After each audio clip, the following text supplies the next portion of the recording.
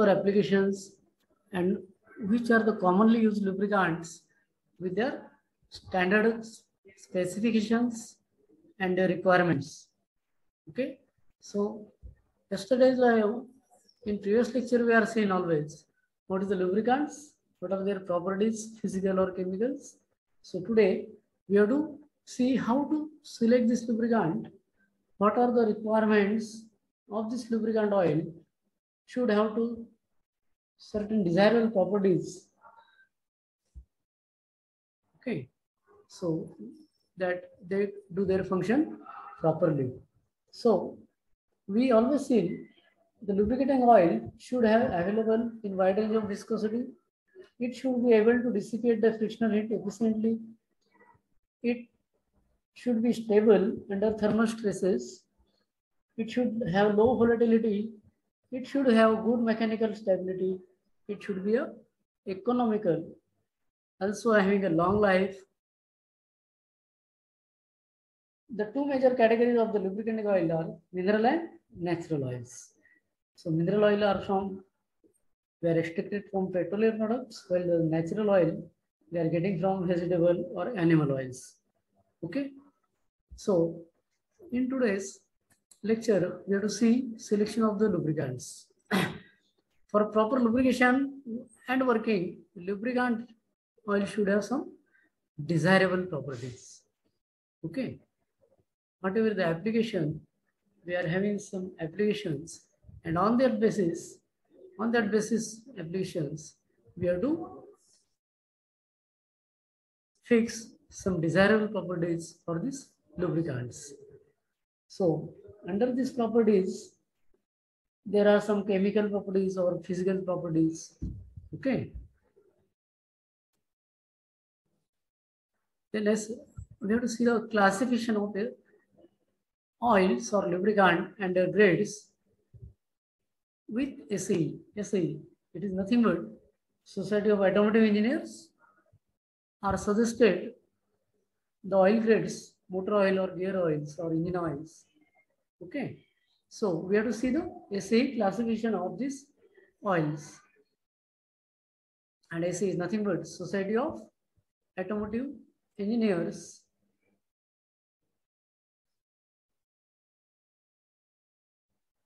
And we are always seeing multi-grade oil and vegetable oils.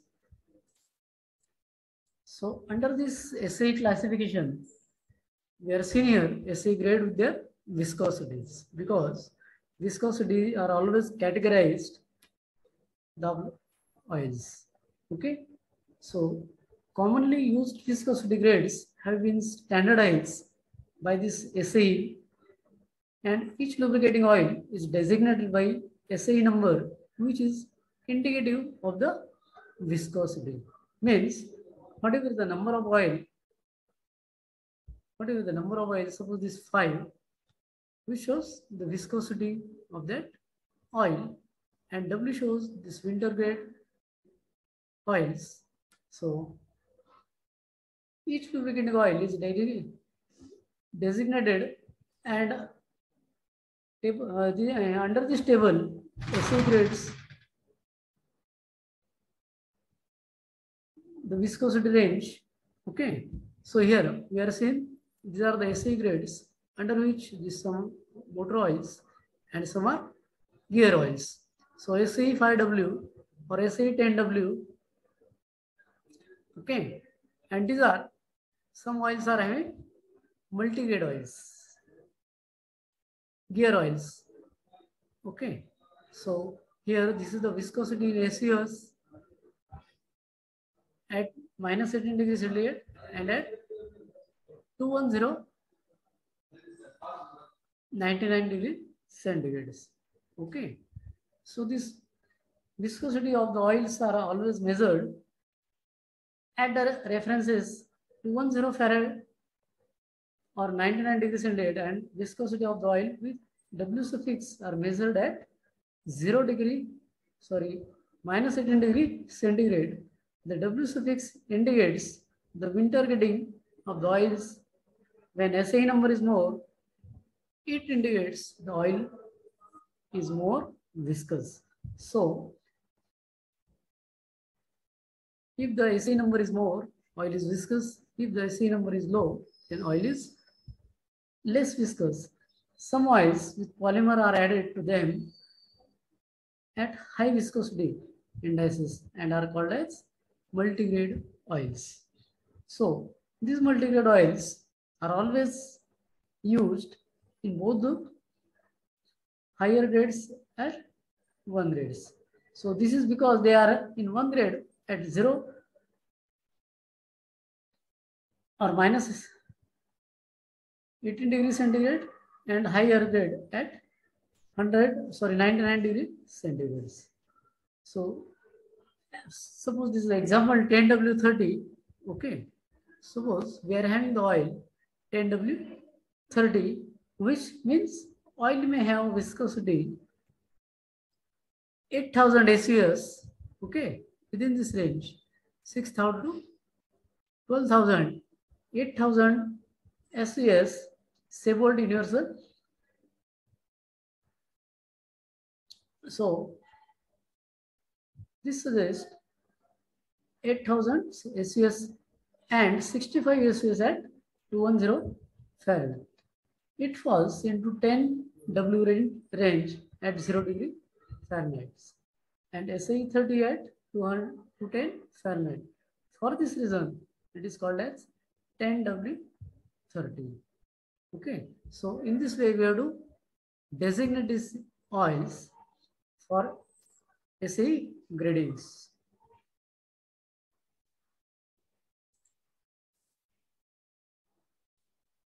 After that, we have to see whatever the oil are used or lubricants are used in your systems or applications. After some times, these oil are degraded or they lose their viscosities or they lose their properties for proper functionings. So how to recycle of these used oils and how to convert these oils for again reuse, you have to see now. So recycling of the used engine oil. Now we are seeing in trucks, cars, motorcycles, or lawn mower movers, etc. The engine oils are to be extracted, and by dropping our used motor oil to recycling. Okay, so whatever be the oil removed from the sump, it should have to be used or recycled for another applications, and we can prevent this pollution and conserve energy for a safer and healthier tomorrow. So what are the benefits of this recycling? So recycling use the motor oils and keep it out of our rivers, lakes, streams, and even groundwater. In many cases, that means keeping it out of the drinking water.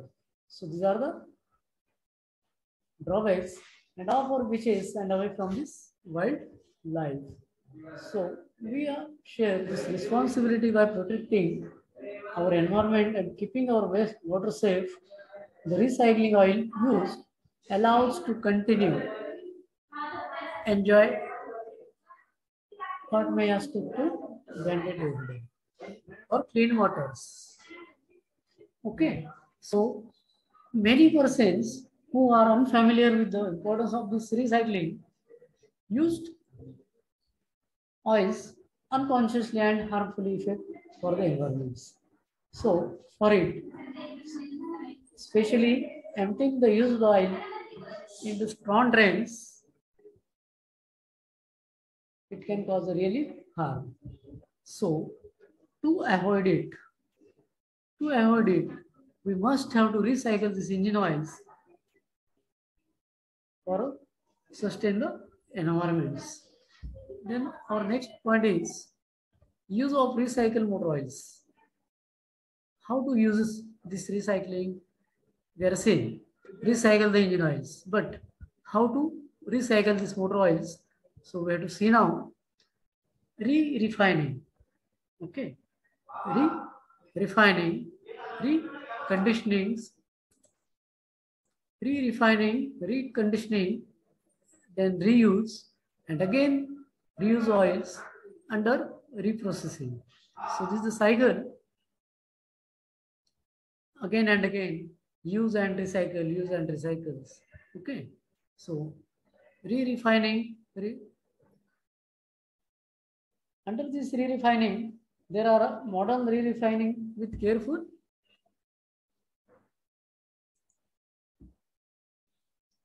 feed and product qualities. Okay. Now, currently, averagely, 14% of the used motor oil is refined, and the consumer demands for this product has re-refining can be economically efficient for all oil manufacturers. Okay, so the re-refining oils can be used for our ancillary applications. Okay, then how to manage this recycling or the waste or the regenerations, reuse, recovery or reprocessing, etc. Okay, so for recycling or the reprocessing of these oils, we are having one diagrams, flow diagrams.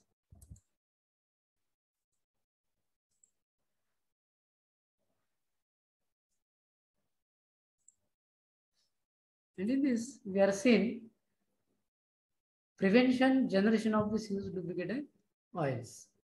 Prevention or generation of the used lubricating oil. Here, we have to prevent, don't use these oils, or generate of used lubricating oils.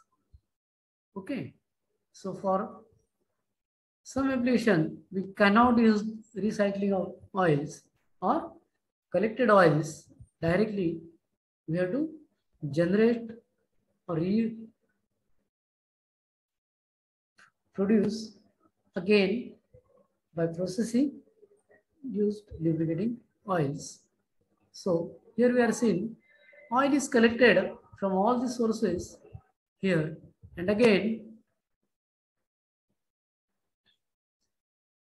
from this point we are collecting this engine oils, and from this we are see land filling. So pour the engine oils in your lands is the first option. Second is burning without energy recovery. Okay, burning without energy recovery means burn or combust all these oils without loss of the energy or recovery of the energy. And third one is discarding the dumping means whatever we are in lubricant oils or engine oils you are dumped, you have to be discard them or demolish them. Okay, then again from the collected oils we are going for reuse, and from this collected reuse but for fuel product which is in combustions, and here reuse for less severe lubricants. Okay, so for this line we see less severe lubricants. Here whatever the lubricant are mixed with combustions that will be seen. So here regeneration. Under this regeneration, we have to use re-refining processes to loop to base stock. And another is rejuvenation, reconditioning plus re-anodizing to finish loops. Means recondition. Here re-refine the reconditions so that we can regenerate this again lubricants, and which are available, readily available for the use. Okay, here from this reprocessing, and under this reprocessing we have to use some blendings blendings or laundering or reclaiming of the oils. Then distillation, cooking or cracking range of the fuel products. And third one is waste oil combustion. Okay. Next one is waste oil combustions. So this is the oil management system. Okay. How to manage the oils, how to manage the used oils by reprocessing, re-refining. We are seeing in this flow diagrams.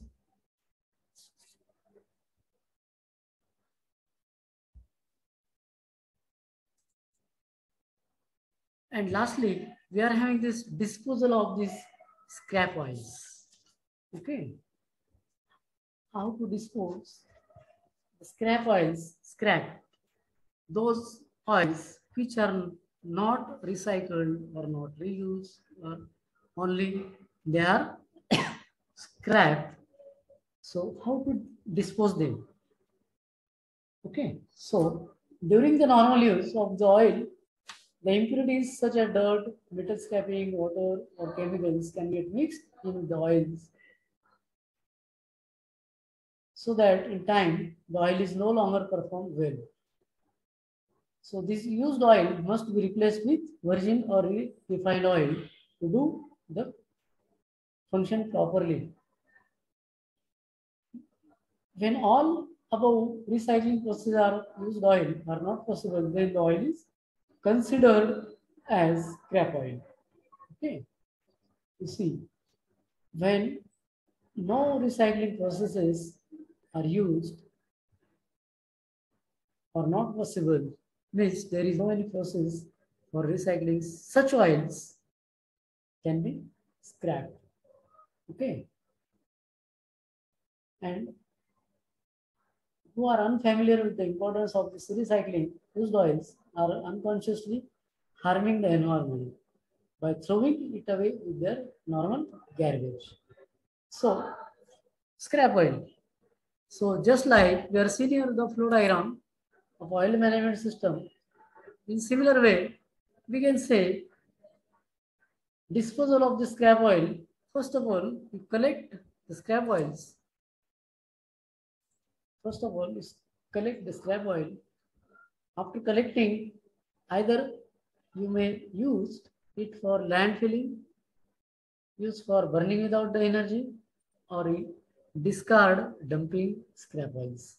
Means you cannot reuse of these scrap oils.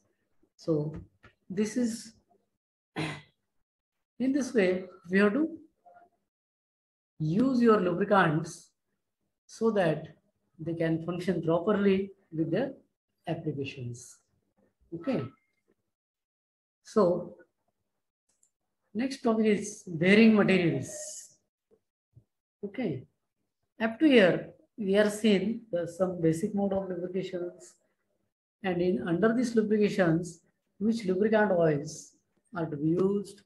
Either it may be solids or liquids or semi-solids with their desirable properties. Okay. So next we have to go for bearing materials. All of you seen the bearings. In our home, in our ceiling fan, we are having one bearings. Okay. On that bearing, our fan shaft is constructed and our fan is functional. Okay. So what are the bearing materials? First of all, we have to see from which materials the bearings are made, and majorly these bearing materials are classified within two types: metallic group and non-metallic group. Okay, so metallic group, under these metallic groups, bavids or white materials, bronzes, copper leads, aluminum alloys, silver alloys, cast irons, hard materials. Okay, these are metallic groups. And under these non-metallic groups, the bearing materials are to be carbon graphite, ceramics, plastics, rubber, wood, etc. Okay. So we have to see one by one babbits. Okay. This material are also known as white materials.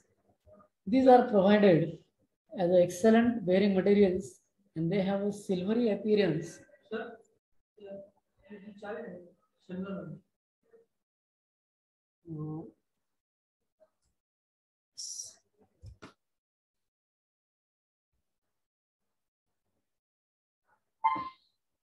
इथे कोणी नाही का? ये हां माझा lecture करतो.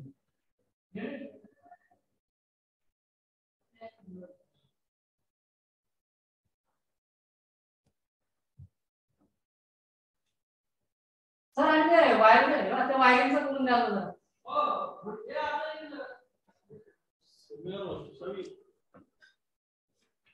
So these babbitt materials are also known as white materials, which are appeared in silvery colors, and these are classified into two categories again: lead-based babbitts and tin-based babbitts. Okay, lead-based, tin-based. The babbitts are to be a large extent the extent desirability for bearings.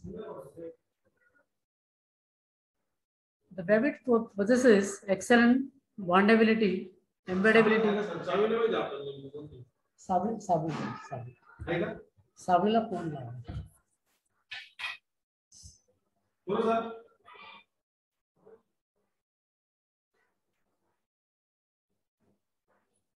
Tin and lead-based babbitts are non-corrodable as tin-based babbitts. Okay. The second material is bronzes. These are most common types of bearings and used where service condition in terms of load, speed, and temperature are moderates. This bronze material are an alloy is an alloy of copper and tin, which is used as bearing materials. As bearing materials.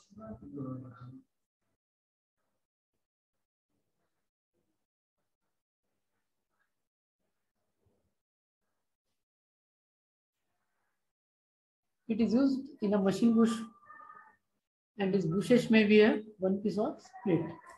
So, what are the advantages of these bronzes? We have to see. These are due to adequate bearing properties. They are used for the most of the applications. They have great strength. They can easily and economically fabricated in specially French designs. Okay. And they are used in the application like bushings, gears, pump impellers, guides, cams, wire drawings, etc. In this now, third material is copper and copper lead. These material are made from the mixture of copper and lead, and often with a small amount of other element like tin, nickel, zinc, and ions. Okay, so major constituents of this alloy, bearing material alloys are copper in the percentage up to 55 to 75% and lead from 25 to 45%. And these aluminum alloys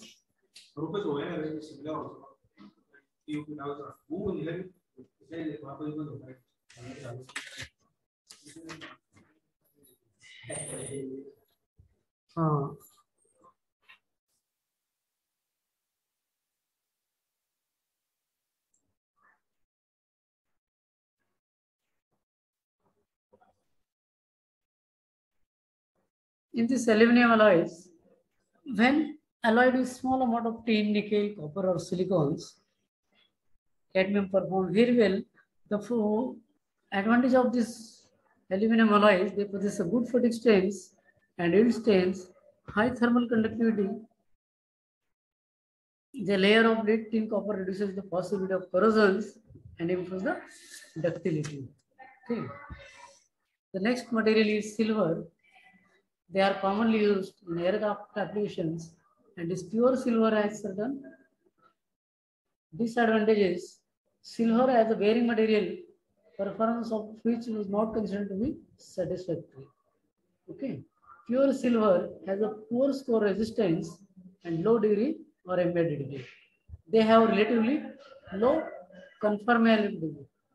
Cost of silver is very high, and to overcome these problems, remedies have to be suggested. Overlay of a lead or lead indium on a steel backing, increase in fatigue resistance, high thermal conductivity. These are the cast irons which are also used for the bearing materials, and these are suggested the materials on cast iron bearings which are a little larger than us. If the hard particles are torn loose from this cast iron, they will not tend to jam in the clearance phase. Then we are having some materials like porous metal bearings or sinter metal bearings, hard materials, etc. So these are some bearing materials, and under non-metallic group, we are having this carbon graphite. Okay, these bearing have self-lubricated qualities because graphite are the materials, are the lubricating materials, and when we use the bearings are have self-lubricating, they are chemically inert and can tolerate wide range of temperatures. These bearings are available in simple or complex lube and can be pressed fit. Okay. So these graphite carbon bearings are used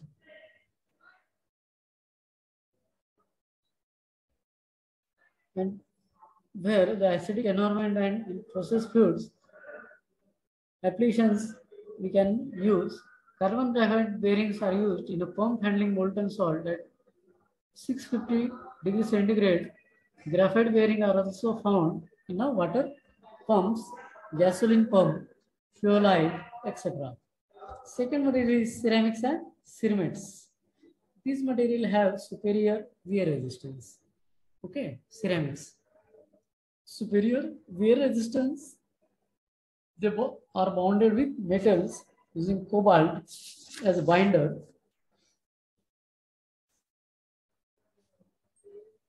But the one major disadvantage of the ceramics is that they are relatively high friction, which may be a problem in gyroscope instrument. Okay. So third material is plastics.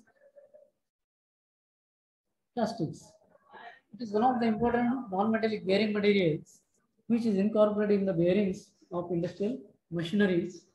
It provides a better overall performance. So it has lower coefficient of friction, good resistance for impact or vibrations. Plastic performs well with water. Cost of plastic bearing is quite low, but at the same time, the disadvantage we can see it swells. Thus, the volumetric stability of the particular plastic is the matter of considerations. So, plastic can operate satisfactorily for temperature below 95 degrees centigrade, and plastic has poor thermal conductivity. Therefore, special attention must be given to carry away the heat generated by the friction in plastic bearings. So next material is rubber. It is also good bearing materials where the abrasive material may present in the lubricants. Generally, water is used as a lubricant and it is also served as coolant. So rubber find a wide application in the stern tube bearings of the ships on a number of centrifugal pumps and for shafting bearings on deep well pumps. Fluided bearings are most common. Okay. The last material is wood. Okay. The wood has varieties of the applications. We are having always familiar with the woods, and it is used in light duty machinery and apparatus which employ the small impregnated hard maple wooden bearings. Okay. For heavy duty applications or operations, it employs the lignum vitae, which is the following properties. It is the hardest, self-lubricated and most dense of all woods. Okay. It will not float in water as the grain is very closely interwoven. It is also non-contaminating. It is used successfully in contact with salty water. Okay. So among from these bearing materials, how the construction of this bearing is also we have to see. There are two types, basic types of the bearing constructions. One is solid bushing and other is line bushing. So in solid bushing, it can be manufactured from a round bar or can be produced by casting process as a single cylindrical unit with central bore. Okay. So this solid bushing are always prepared from bronze bearings is a particular example of this type of bushing. When worn out, it can be replaced as whole element. The line bushing, it is similar to solid bushing, only the additional ring is inside and generally of babbitt materials or white materials. The outer ring is made of steel, thus babbitt is backed by outer steel bush and therefore it is called as line bushing. Usually, line bushing is split up into two valves and provided with a locking element which prevent the axial as well as rotational movement with respect to bushing. So there are majorly two basic constructions for these bearings. So in today's lecture, we are seeing selection of lubricants, commonly used lubricants, bearing materials, and these bearing constructions. So